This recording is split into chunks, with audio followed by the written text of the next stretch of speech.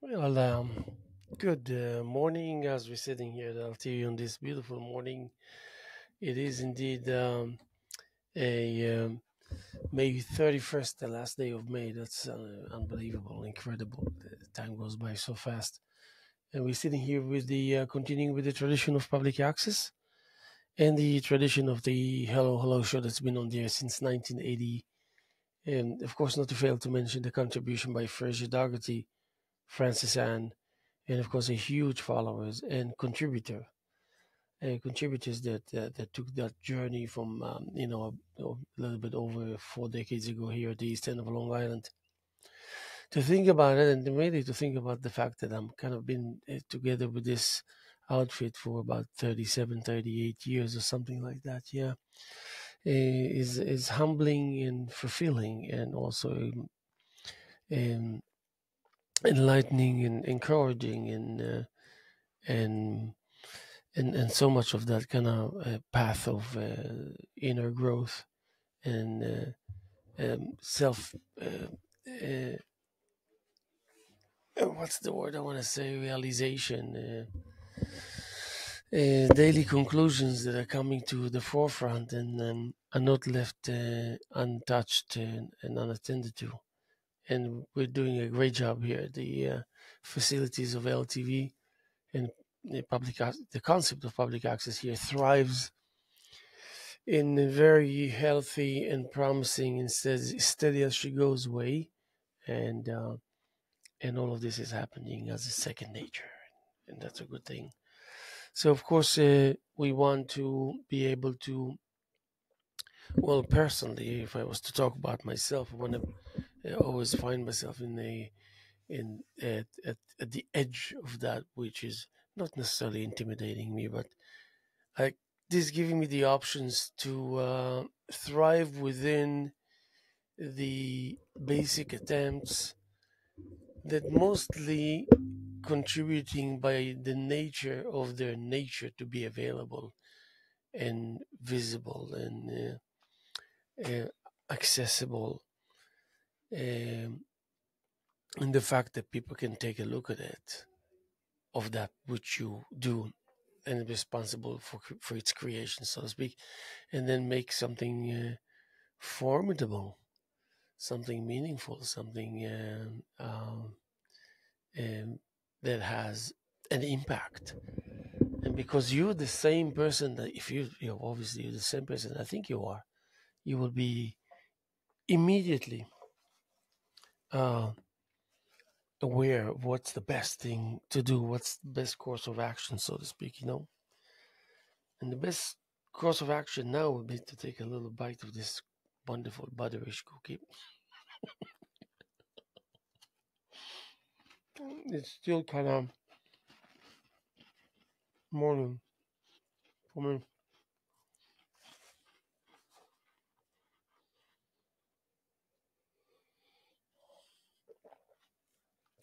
and it does reflect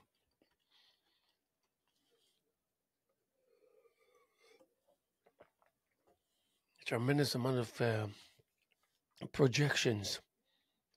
It gives birth to so many projections because the nature of second guessing is picks up a different meaning in this type of journey. To be with public access really helps.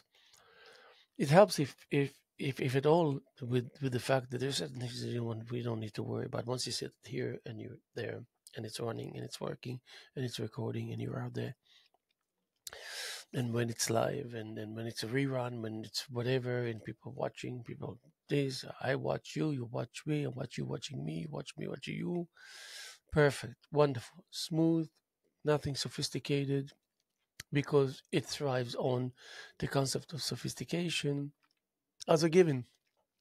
Every time I go to my studio, I feel like I'm entering a sophisticated zone, a sophisticated space, because it just felt like the story is, it's like an ongoing story, whether mine or others. I mean, I believe my studio, the story inside the studio does not cease from being expressed aloud and in many other ways, just by way of energy looping and circling, and but it doesn't go away. It doesn't just like go on silent or go to sleep, and then when you enter it again, it comes to life.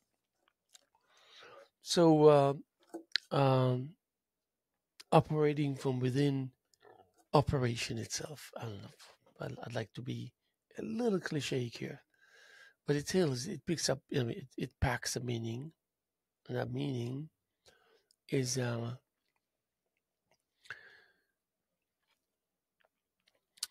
has good intentions, and obviously it has a life of its own. So again, public access in my life at least gives me that kind of reassuring feeling that well, we kind of got you covered. We kind of um, are able to say that you can sit back and enjoy, even though it's you need to deliver a 1 hour monologue or a couple of hours of interviews and gather your thoughts and curate some shows and welcome some artists and talk about pretty much the same thing over and over again, thousands and thousands of programs and shows and interviews, and it's thousands and thousands. Now, I always thought that I comforted myself, feeling that no matter what it is that's going to happen, what it is that I am and will become, it won't be worse than Fraser Dougherty. It won't be worse than the founder here that was like completely able to be in more than one place at the same time, and not only physically but ideologically,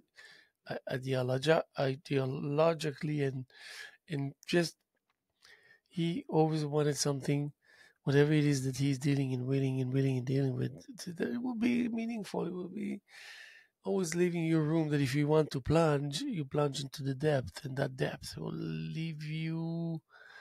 not keep you unbusy when it comes to kind of feeling the heat and saying, okay, well, I need to really focus here. It sounds fun, it feels fun, looks like fun, but it also feels like I need to know what I'm talking about. I'm not talking about this particular moment right now. I'm talking about the world, the state of readiness of the world to be a partner to a conversation, interaction, whatever you want to call it, one on one, group on, and many on many, but it's just like that kind of attitude of an entity on an entity, in front of an entity, alongside, compatible. Any which way is welcome, because any which way is initiated and instigated and suggested and pointed out and being considered, and it's a wonderful feeling. Now, it's a wonderful feeling also to know that this world is fortunate to have studios activated, real artists struggle, whether they can make it or they cannot make it, but this feeling of their mustness to be a part of this creative process does not uh, uh, dissipate into the thin air. It doesn't just disappear. It's you're getting a warning. You're getting the forces that are involved in this kind of in every kind of scenario in your life are considerate and fair and honest. They'll tell you, listen, it's about to collapse, or it's about to flourish meteorically. I mean, you get a warning for any which way scenario that is different than the one that's actually taking place on the surface. That is to say that you will be notified about the forces of goodness coming and what it would mean as far as change is concerned, and as far as your life is concerned, and most of which you'll be very delighted to hear and to and to understand the nature of this change and to welcome it and to actually accept it with joy and gratitude. So if you wanted to write that poem, and then you realize that actually you you you like you start the poem, you talk about that, the the visual that you had a hard time describing, and we're all like can't wait anymore because you took us to the extreme, and now we're gonna just standing still and knowing that it's coming, and knowing that it's coming shortly, and maybe not knowing anything about it altogether. But this feeling of being sure of yourself and not being sure of yourself at all is an ongoing one. So it doesn't matter what kind of a feeling it is, but the fact that it's been implemented and manifested on the surface flawlessly, fluently, velvetish, um, loop after loop, uh, uh, decently, uh, considerately, just a joy to see that the machine itself does not have to show more extreme capabilities than the actual parts that makes this machine as one whole entity. And we know what questions to ask, and we kind of we know enough about what we should expect by way of getting answers to our questions. And uh, those forces, they're gonna make their um, presence known. I love it. Love this sentence. They make their presence known. I love it. I love it. So there's no problem. Well, I don't want to use the word problem. There's no issue here because then it goes back to that, going back to square one, going back to basics, because you wanna thrive. You don't want to give up. You don't want to quit. You don't. But it's not like you don't want to quit because you know that you can do it and you better not. And even if you will, then you're gonna get up. And then it's not coming from that kind of meaningful talk that becomes cheap quickly enough, and then it's like you're saying, wait a second, but nobody's informing me that no matter what, at the end of the day, no matter what decisions are taking place, you're gonna have to toil and slave and work hard, no matter what it is. Whichever direction that you're gonna choose, not gonna change the nature of your task and the magnitude of the demands of that situation. It can be simple, straightforward, but man, oh man, um in the engine room, there's just like a lot of people there, and there's a lot of people that are concerned about things that are ongoing, and concerned about potential things that are might happen, and concerned about things that will most definitely happen, just don't know when. A lot of honesty is being spread all over that engine room where it's working for us tirelessly, and we know it, and we feel it because we feel it, and therefore we know it, and therefore we feel it in a different way, and more in a more kind of responsible, meticulous way, and therefore we uh, accept it as a part of that which we should uh, practice to extend regards, extend acknowledgement. So the other day, I can't say the other day because it's only 2 hours ago. I was in my studio, let's say. And it's not like I have to spend time there for hours. Yes, you know what? If there was a world that would have allowed me to spend all day in the studio, that's a world that I don't want. There's just way too many things to do outside, all over the world, all over the neighborhood, all over you know? Um, it's just like what did I learn yesterday? I learned yesterday that if you know how much money you need in order to survive, because you made the math, you did the math, and then you and then you know that you need 40 hours a week in order to achieve that. And then and then is it a good thing or a bad thing? I mean, is it you want to make it happen, whether you feed yourself or your family, it doesn't matter. You made them, you have the math, you have the numbers, and it will take you 40 hours. Now, then he said something awesome, I thought, and crazy almost, that by doing everything right, like you're doing it yourself, you're doing it all alone, you thinking about it, you're coming up with all these ideas that will allow you and make you this and busy enough to work and to earn the income and to be able to pay you the payments that you need to pay.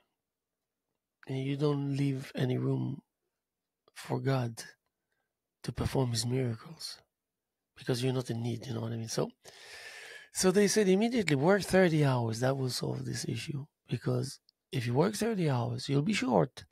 And if you'll be short, you'll need miracles. And if you need miracles, then that's where God comes in. He performs the miracles because he wants to show you that he's real. It's simple, you know? Okay. For me, it's simple because as it should be, so every time I utter the word God, that something else comes to mind. Because it's responsible for all and everything, and the master orchestrator, and the heart of that engine that has a spirit and a soul that knows everything because it made everything, it created everything. It allowed this composition of logic and common sense of what it's all about to take place, whether it's evident and clear and available, or whether it's just hidden and concealed, and you have to use your whatever certain kind of brains to penetrate through. Successful or not doesn't matter. Regardless, nobody's watching you. Nobody's watching you to see how well you're doing in the tests. They're watching you to see whether you're taking the tests or not. That's what's crucial. So they know you're taking the tests. Yeah, they'll be a little curious to see what was your grade. But sometimes, most or more often than not, they'll choose not to see whether you have an A plus or B minus. No, really. The triumph is in the fact that you come in and you showed up and you did it and whatever. Did it poorly, still did it nevertheless. Did it greatly, still did it nevertheless. So I wanted to say that when I wanted to complete my task and I wanted to show the world that I can expose myself in terms of sharing with the world my weaknesses, my concerns, my exposure, my vulnerability, my tenderness, my soft spots, my trauma, my tragedies, my triumphs, my and so I can do that while I can trying to tell you a story that don't want to tell you the story independently and out of context. I want to tell you the story vis-a-vis the pain and the laughter and the ups and the downs and the different colors that are actually a part, the parts that make this story whole. And then I would take also under consideration that down the road, when I'm going to have to show up, no matter how much concern I will put in place, hope with the hope that people, with the hope that those that whom you address will do most of the work for you in terms of making sense of it all. So if you're going to your dentist and you know the dentist well for years, and the dentist know things about you, but not that you're sick or anything, but maybe you have that kind of anxiety attacks or things of this nature. So you can suddenly tell your dentist, listen, if in the middle of the treatment or something, I feel confined and I feel like I'm gonna burst, I will just raise my hand and you will know. You will know that you need to open the doors and the window and pause for about a minute or two, and we'll be just fine. And it did happen. And the dentist, like a soldier, reacted so kindly, so efficiently, so full of passion and concern, and that will to take the extra time, and but not ignoring reality, not but imagining that life is not what it really is, by length, by depth, by intensity, by colors, by compositions.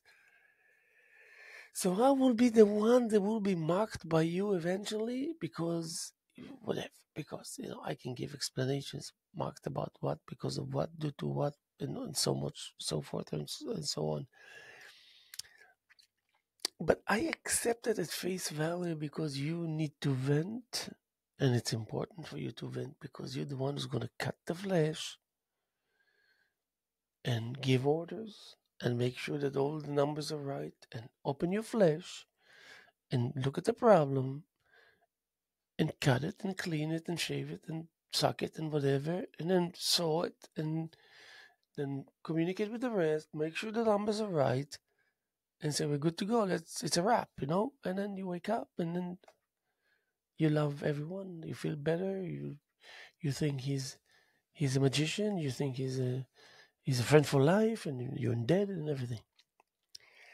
But not before he had to mark you and to put you down and to belittle you and to bring you to size that you don't deserve, all in one act. Like, not in a million years that this individual will be aware that he or she are doing it, did it, and probably will do it in the future. So much pain.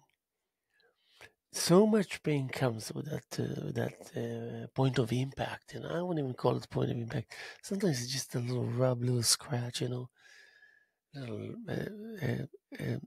intimidating poke, and yeah, and but what options do we have? Do I have, and you, the likes of you that are like me, have?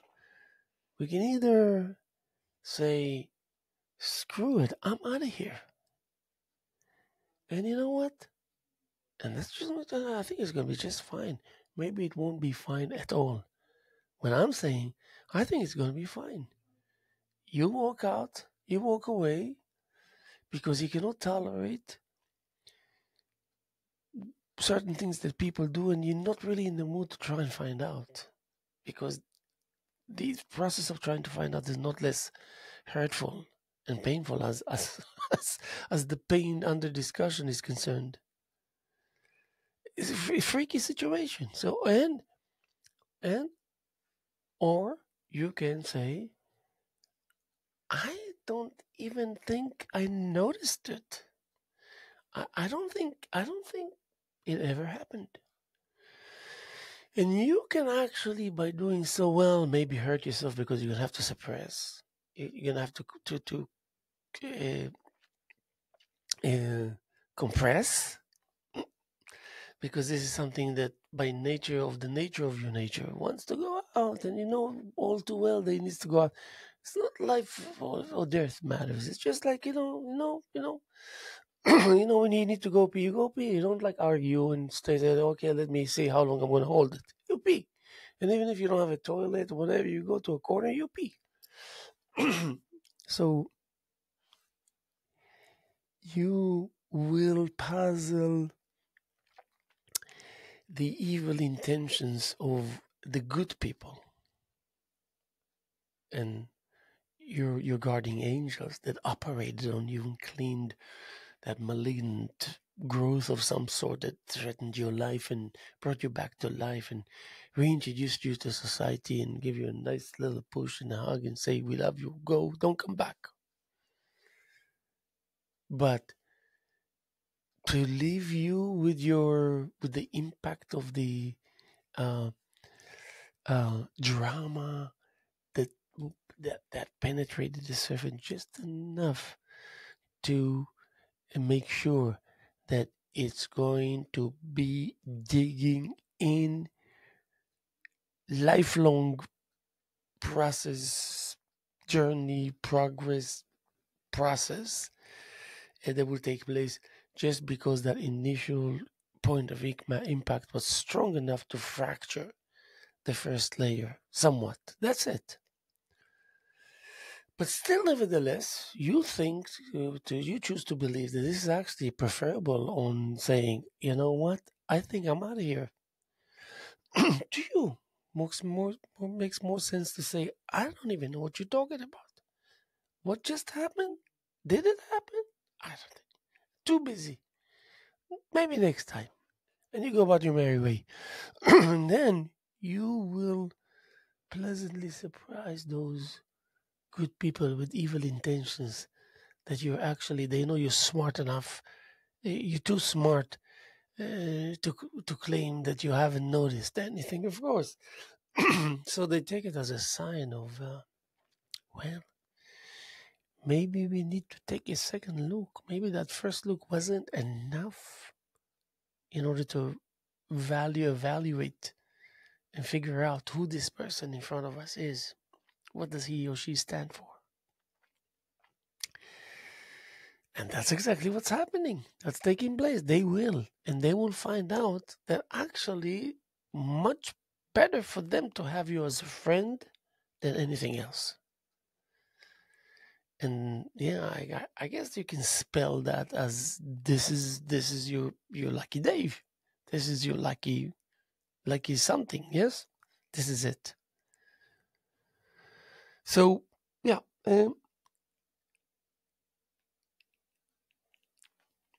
so your poetic, artistic destiny is uh, embedding within it, is being embedded by all those wonderful things that you preached about and declared to the world every opportunity you had is actually can be put to the test, and that you can take this trauma, take this tragedy, supposedly take this harsh moment, and say, thank you, God. I was waiting for it. I was waiting for this material. Not because I doubt myself and my ability to bring to life a subject matter that will support most of these things instantly. But then I already had my discussions with myself that what is it that I won't be finding myself engaged in? What is it that I would prefer to come slower towards, and to take back roads, and to take my time, or not altogether deal with it, have anything to do with it by choice. So you want to be already in the contemplation of figuring out quickly enough what it is that you're gonna do with all this mess, supposedly. How how valuable it is. How how suddenly you're busy with numbers, you're saying this is good stuff, man. This will last for a long time. And rightfully so, and you deserve it, and you know that whether people tell you, not tell you, probably people will tell you. I have a lot of people that when they see me, every time they see me, they try to describe me the very same way that they do. And I love it because what they say all the time about me, in front of me, to me, is really very pleasant to hear. Forget about ego, narcissism, complication of the soul psychologically, philosophically, and psychiatrically, whatever. Feeling someone is saying something good about you, is consistent for years. He will say, I don't know how you do it. I've been to your shows, to this, to that. I listened to the music you were playing. The other day when you were reading your poetry, I'm left with things. I'm left with things that he says to you, the artist. And to back it up, he's not that he's even trying. He's just giving you samples and examples, and then you say, God, he's reciting my poetry.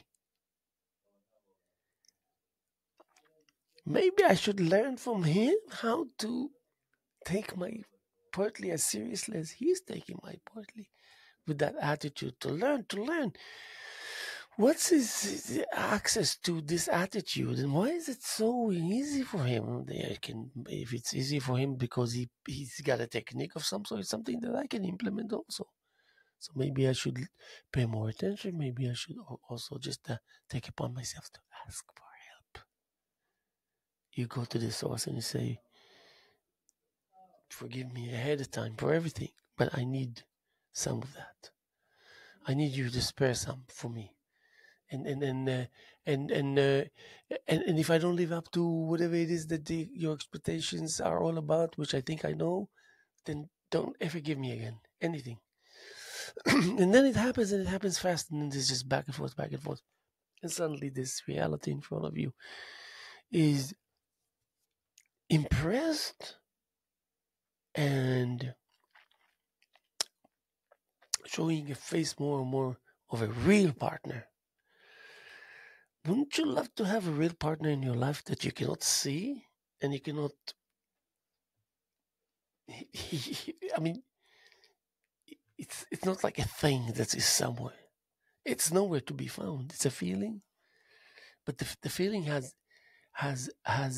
characteristics as if it has density. Like a body, like a machine, like a vessel, like a vehicle. Um, but don't you want to have a friend that is silent? Kind of like silent, not because it's replacing another good friend that happens to be the opposite of silent. That's just silent because this is the style of this particular one, and then you experiment while all these wonderful people in front of you experiment and are experimenting as we speak. You experiment apropos their experimentations and experiments, just like that. So at the end of the day, you will ask yourself, so, okay, fine, all good and dandy and beautiful and great. So where are we going from here? Why am I doing this? What is it going to stand for? What is good for? What kind of a use? What kind of a thing that wasn't here a minute ago that's going to suddenly show its face a minute from now? And that we will be responsible for it. We will, I mean, keep on being always aware. And even if the difficulty strikes, then you just kind of go by meaning. You mean for it to be good. And you continue to do your hard work with this and never ending loop, so to speak. And that's a support system. People would not mess with you because they wouldn't have the code or no access. You see, you don't want to initiate confrontation in order to make a point to the other side that maybe you're strong enough, maybe you're sophisticated, maybe you're stronger than they think or whatever, and then maybe give them a taste of it, and then they will leave you alone. Here you realize that this potential is being reduced to almost zero.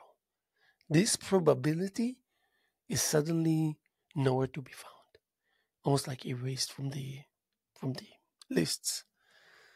Because you're getting better and better. And because you set the record so straight by documentation, by deposits of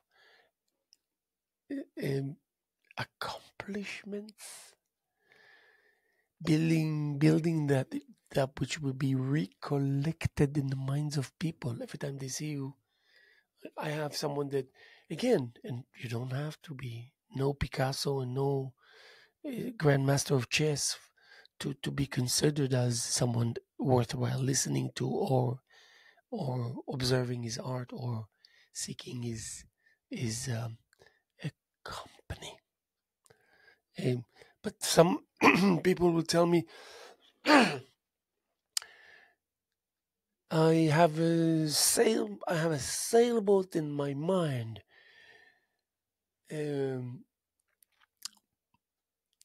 That sail to distances that belong to my forefathers. And then I say, he is just reciting now something I read 15 years ago in a poetry reading that I had the chance to read one poem, and I was one amongst about 3 dozen poets. But he remembers that. And he goes, huh? So this is how I feel. I feel like this person is telling me, I love you very much. I feel very, very good every time I see you and standing next to you. Good vibrations, good energy. You mean well. You inspire. I know a thing or two about you. This just gives me the feeling that you really, with the same kind of level of honesty, approaching that kind of evolutionary process that is associated with with arts, with creativity, and nonchalant from beginning to end. How pleasant of a feeling is it, and how can I be left complacent? Will I ever? In the face of being amazed, and so of course I would find myself wanting to tell you, I love you, I respect you, I support you, I look up to you, and I'm sure that you yourself think some good things about me. But of course I do. But of course I do. This person that I was telling you about, I'm telling you, this guy's like, he doesn't know the extent of that inspiration that I get from him. I don't even gonna get into it. I'm telling you, it's a fact. And then one day, I was trying to make him aware of my feelings and how actually my feelings are a compliment towards him, towards how I observe him, and that he's not aware of it, and that I wanted him to be aware of it indirectly without me telling him, let me tell you something about yourself. He's figuring it out because I said it enough times, and I will continue to say it until forever. And it's making more and more sense because to begin with, it was something that made sense all along. How do you like that? All along. Since the beginning. Since that ancient point of impact. So you're belittled by it, then you feel exuberant, then you're kind of humbled by it, then you feel uplifted. Because that's the way it is. The ongoing feeling slash reality that's familiar to you because it comes from you, it has been portrayed in front of you, across from you, by a different entity. So what do you figure? Well, I know enough about myself to know a lot about a lot, so therefore, then I should know a lot about this crowd, these people, because it's just a replica of who I am. So easy. I will no go wrong with them. I will not hurt their feelings. I will not be unnecessarily challenging. I will be considerate. I will be helpful. I will be social. I will be a friend. Always will extend a hand because I know that I'm approaching myself. The closer I get to them, the closer I get to myself, and of course, it's not like when you wake up in the morning and say like kind of good morning to yourself, and then in the next 5 minutes until you go to the bathroom, wash your face, whatever, brush your teeth, this, that, you're on the sofa, you're welcoming the morning, welcoming life. Now it's all clear about who you are to you. So this is the same clarity that you're going to practice and know without practicing, without knowing, because you already practiced enough and you know all there is that you need to know about. The world would look to you so clearly for how great it really is. There's no less or more. It's just the way it is. And there's no lying to yourself. Like you wouldn't start thinking about something about yourself, and you start lying to yourself, deceiving yourself, taking yourself for a ride or something. It doesn't. So the same. The world, it becomes very tolerable because it's um,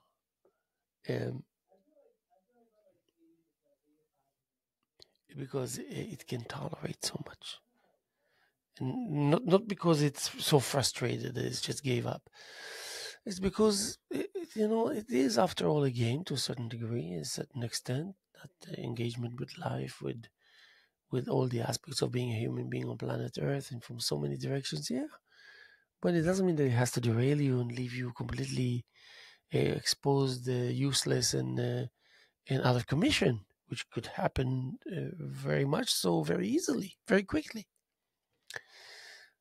But lucky for us that we know better. And we know better with another We share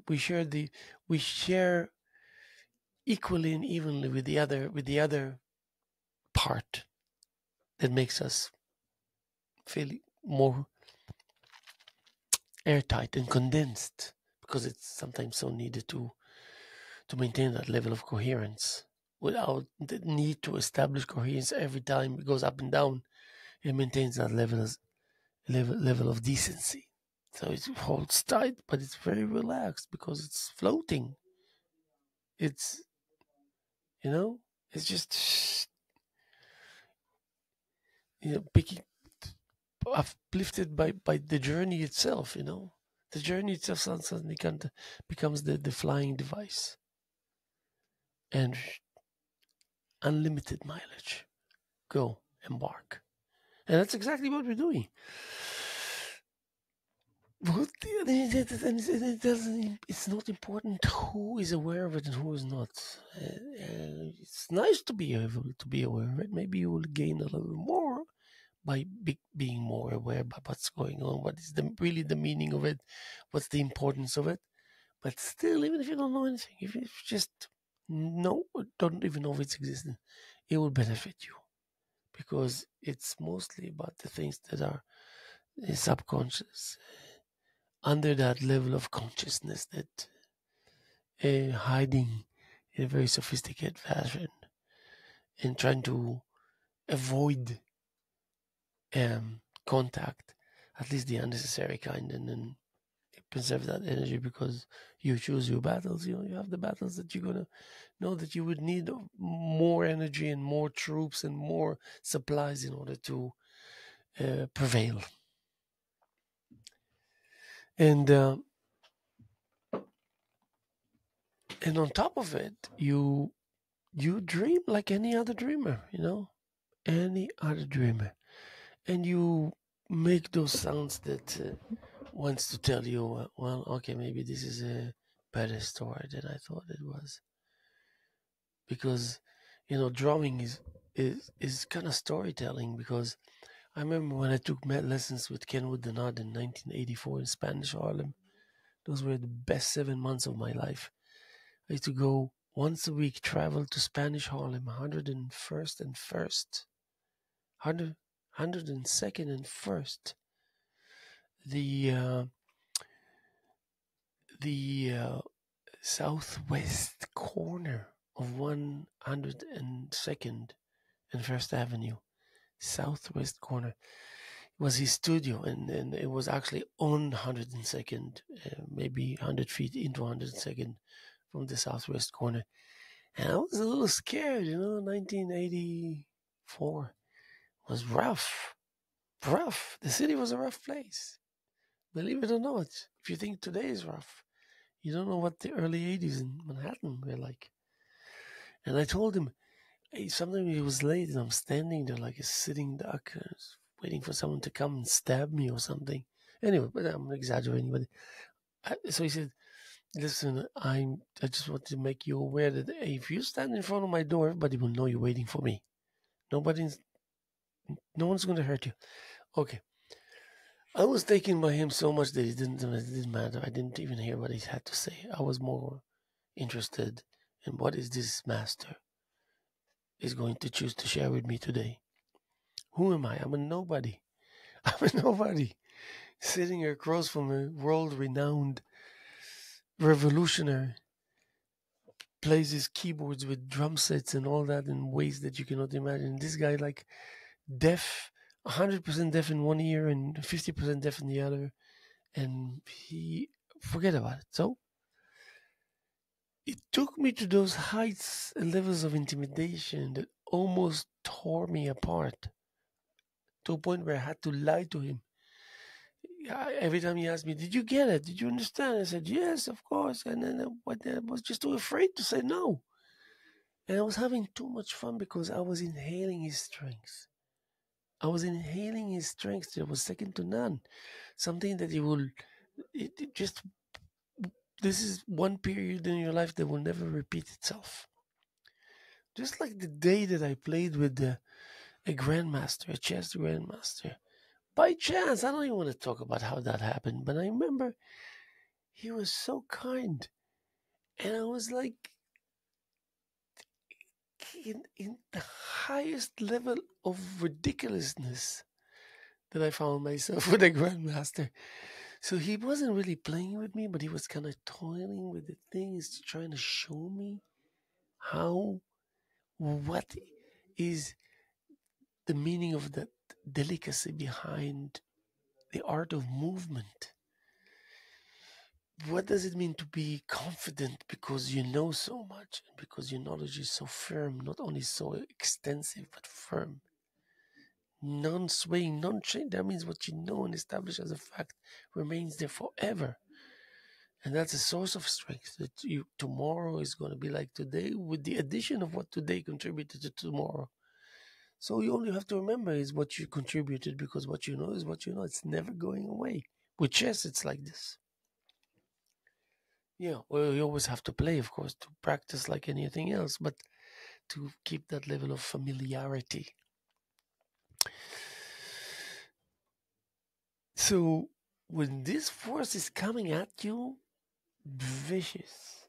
This is what Tai Chi is all about. It is beautiful and holier than thou, but vicious. You get in the way of that grandmaster of Tai Chi, you are dead meat. You stand no chance to survive an encounter with a Tai Chi master.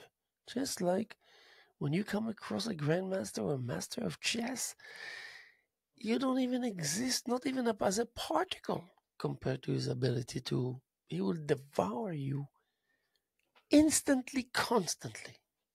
There will never be room for you to prevail unless what you consider prevailing will be increasing knowledge and saying, he is cool with me, now it's my turn to be cool with him. Now it's my turn to tell him that I have my own powers, and these powers there mainly because it's due to things that I invented myself, that I put together myself, something out of nothing. Yes, yes, you're capable. Just like we impressed Zawinul, Joe Zawinul from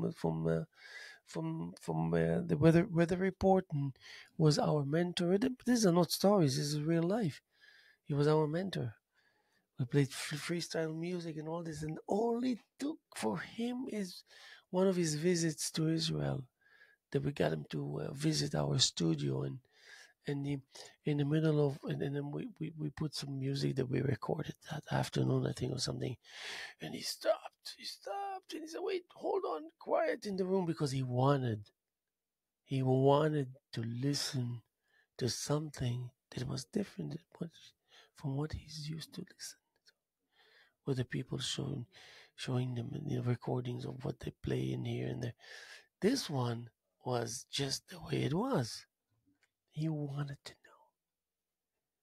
know about a high level of comfort within awkwardness. High level of comfort within awkwardness. High level of comfort within awkwardness. High level of comfort with awkwardness. Um,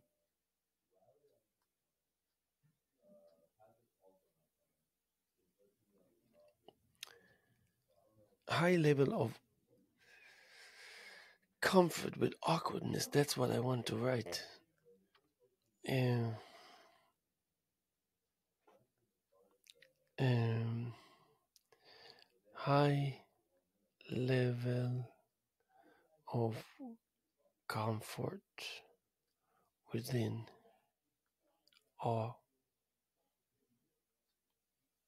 awkwardness.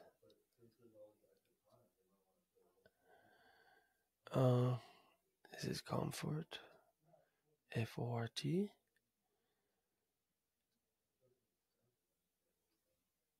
High level of comfort. That's good. Within awkwardness.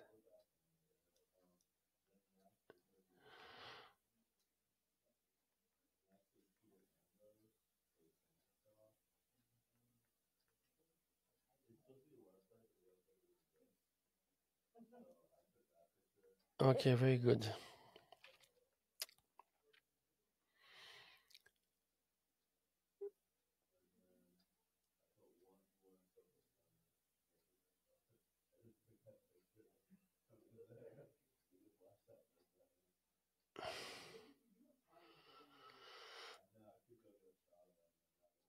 Okay, very good. So, high level of comfort within awkwardness. He wants to know about that because that spells something not familiar, therefore digging itself deep in the future while we are so present in the here and now.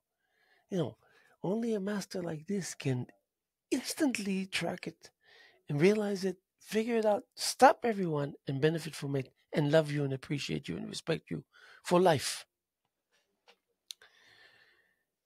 He can only judge you but what he heard that moment and what he heard later on when it was more available. Like, okay, now, yes.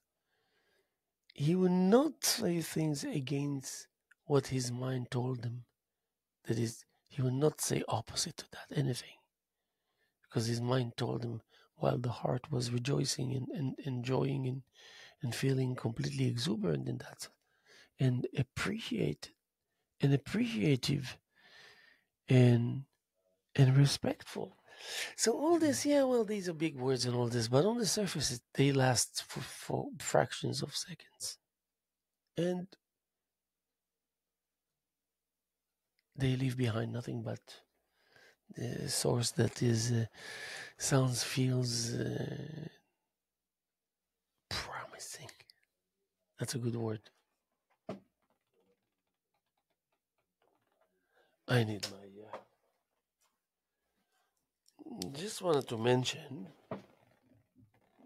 Just wanted to mention that we're sitting here, the last day of May, Friday morning, May 31st, year 2024, here with the Hello Hello Show. And my name is Haim Mizrahi. Continuing with the tradition of public access and the tradition of the Hello Hello Show that's been on the air since 1980. Of course, we're coming up with this wonderful group art exhibition again. Um, the opening will be next Saturday, June 8th from 4 to 7. It's called um, Growth Phase. Is it? I think so. And I wanted to finish with with this um, with this just a little gift that I want to leave you with, as to say goodbye for the weekend. The room buzzed with a high level of comfort within awkwardness, as if the very air twisted with discomfort. Bodies shifted uneasily, glances darted and then quickly averted. A silence, thick and palpable, settled over the gathering, broken only by the occasional nervous cough of a shuffling of feet, or the shuffling of feet. Conversations, strained and stilled, struggled to find their footing. Each word a hesitant step on treacherous ground. It was a dance of unease, a ballet of tension, where every participant was acutely aware of the fragile veneer of civility that threatened to crack under the weight of the unspoken. And do we have time? Let me see. Yeah, maybe we have a few more minutes because there's another way of doing it. Ah, unspoken of the weight under the crack that threatens civility, a surface fragile, that of which awareness acutely was participating everywhere. Tension of smooth dancing, discomfort of body movement that was groundless and treacherous. Step by step, with hesitation, each word find their footing, struggling to uh, s- strain through the distilled conversations and shuffling of feet and the nervous cough of occasional broken gathering over that which is settled and palpable. You think that thick silence averted, then quickly glances with unease as the body is shifting with discomfort and twisted through the very air of darkness that becomes awkward within the zone of comfort that filled the room with a high level buzz. Okay, I think it's enough for one gathering. We're gonna be here tomorrow. Wait, I think we have one more. Is it there? Um, uh, yes.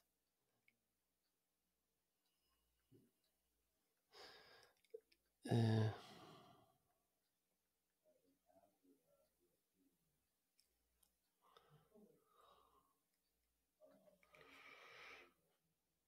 um, yes, that's what another thing that as the final notes of our conversation fade into the distance, I bid you farewell. May your journey be painted with the vibrant hues of discovery and wonder, and may the echoes of our words find a place in the symphony of your thoughts until our paths cross again in the tapestry of time. Adios. Okay. Adieu. We're going to be here tomorrow as much as we were here yesterday and as much as we were here this morning, May 31st, year 2024, Friday morning, here with the Hello Hello Show. And my name is Haim Mizrahi, continuing with the tradition of public access and the Hello Hello Show. We love you. We know we're out there. And we wish you a wonderful weekend. Be patient, tolerant, understanding. Enjoy your time. This is the time to enjoy your time in this wonderful neck of the woods. And we root for you and we thank you very much. Wonderful. Take care.